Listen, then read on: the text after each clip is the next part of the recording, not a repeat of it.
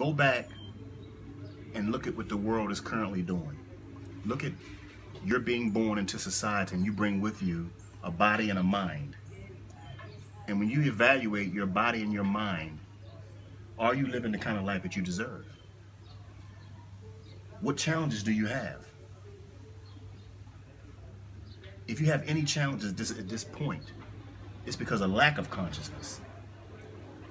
You see, consciousness is the God that's in you. And God don't have problems.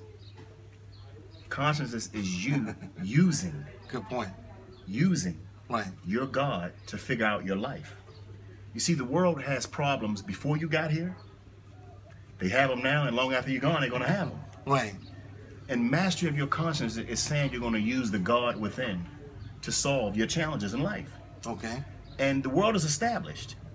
So when you come in, you have to create your own system. Right. Over the establishments. Right. And this mastering your conscience is only for people that have recognized that they truly need to change their lives.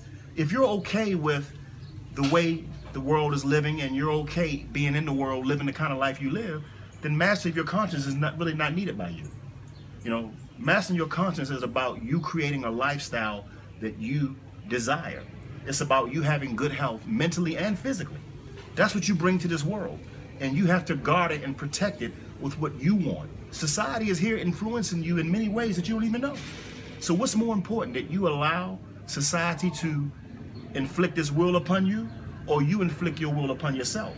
Society builds a platform for how they want you to live your life. What I'm telling you is you have to master your conscience and build your own platform to figure out how you want to live your own life. Okay. It's really a subtle thing, but you have to make a choice that that's what you want to do. Okay. And that is, so that's where mastery comes from. You making a choice daily to live the kind of life you deserve. Right.